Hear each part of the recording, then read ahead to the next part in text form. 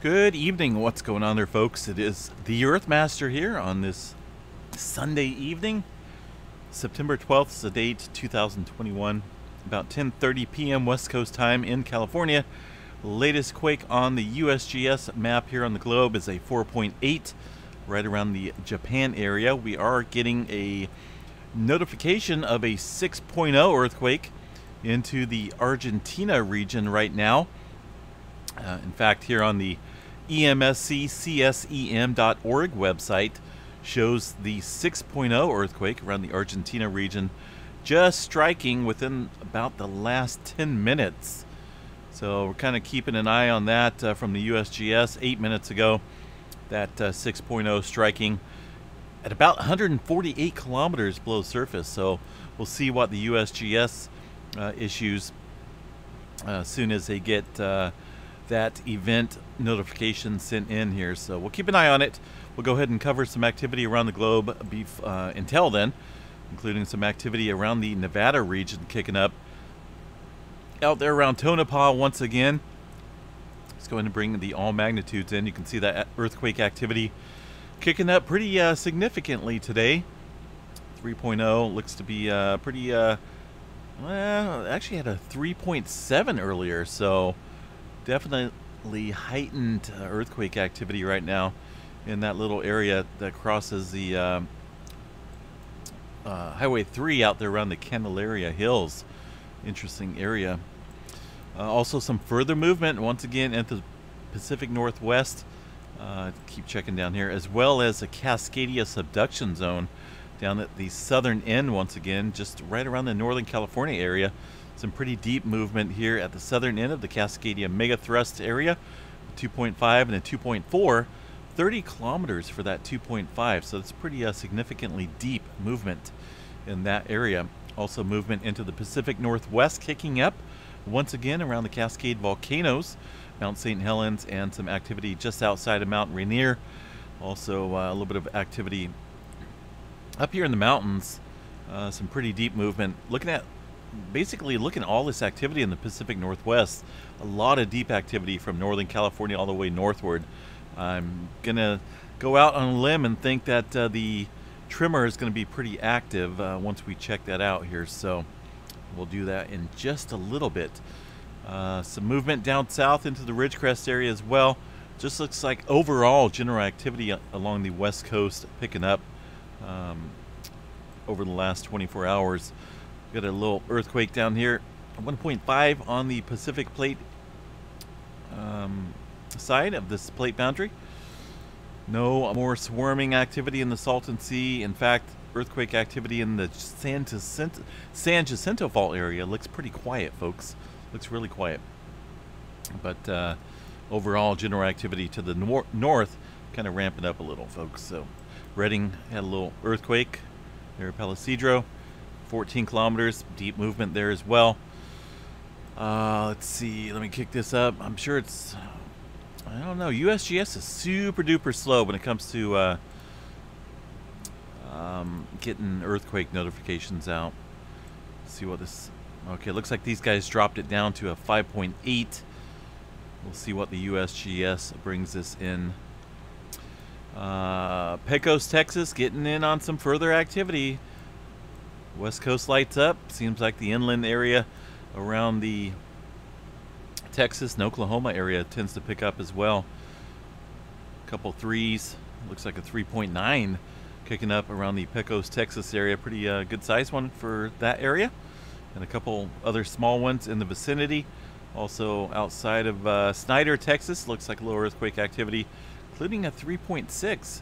Texas getting in on some quite a few threes recently, including the New Madrid area. We'll check that out here in a second. Up north of Enid, Texas, a little bit of earthquake activity, fairly shallow, about 4 kilometers or so. I'm guessing that's going to be some fracking operation earthquakes. There's the kind of close to the New Madrid area, a 3.0 earthquake around the Tennessee area. That's kind of right smack dab in the major seismically hazard area known as the New Madrid system right there, so Gonna watch that. We've been seeing a little earthquake activity over the last week. But the 3-pointer, definitely a little increase in the magnitude there today. What else we got over the last 24? Still waiting on the USGS, man. Those guys are slow as a turtle. Sometimes I think turtles are actually pretty fast. Samoa, south of Samoa, 5.2 earthquake, 172 kilometers below the surface. And what else we got? Japan rocking and rolling a little, just off the coast of Tokyo. What do we got? 5.1, 436 kilometers into that trench, below the trench, I should say. A pair of earthquakes right around the 46-kilometer range, just off the coast of Japan, as I mentioned. Looks like diminishing earthquake activity over here, even though this one's just occurred within the last hour. See how this one turned yellow? So that's pretty much beyond the 24-hour period. So diminishing earthquake activity over here, it looks like, while the west coast and inland into the States and South America getting in on the flip-flop, teeter-totter type action. A little earthquake off the coast, Guatemala region, into the Middle America Trench, it looks like. 4.6. Some earthquake activity along the South America region, including pretty deep 4.2 into the Argentina area. Like I said, we're still waiting on that latest earthquake to strike, or at least show up on the USGS map. Looks like that. Let's go ahead and zoom in here on the EMSC website. Kind of choppy, not good. Hey, wait a minute, where did it go?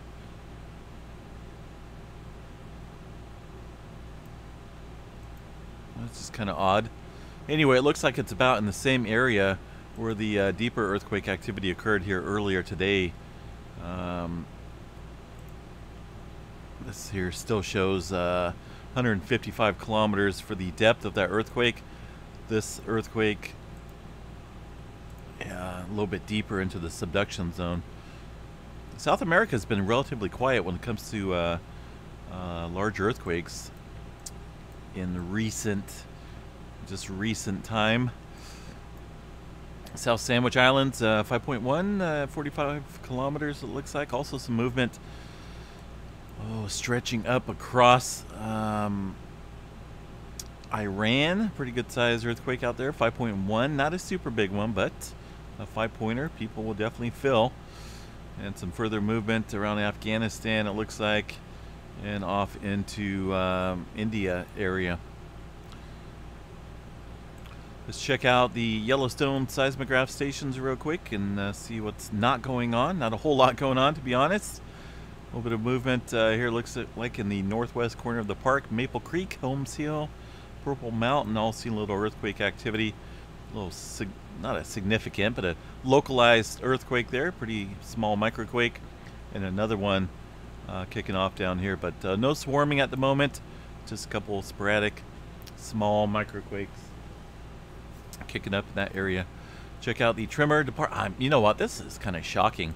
With all that deeper movement and the earthquake activity at the southern end of the Cascadia in northern Cal, zero tremors. I mean, it just seems odd. Been watching this for quite a while, and normally when we see the surface quaking at the volcanoes, or at least a deeper movement, and the activity that we've been seeing around the Cascadia, normally we'd be lighting up with tremors, but this is what, like day number 2, day number 3 of nothing? That's just a little odd. I'd say it's really odd, actually. So, all right, well, USGS is going to take their sweet, lovely time on issuing that earthquake, but we'll go with the EMSC website on this earthquake here. 5.8 Argentina. Latest quake, pretty good sized one, but also pretty deep. The source parameters have not yet been reviewed by seismologists. This was originally a 6.0. So we'll see, like I said, we'll see what the USGS wants to put out.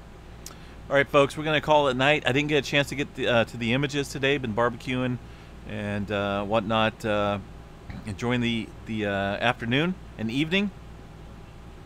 But we'll get to that sometime tomorrow. In the meantime, stay safe out there, folks. Have a great night. We will chat you guys another time. Peace out.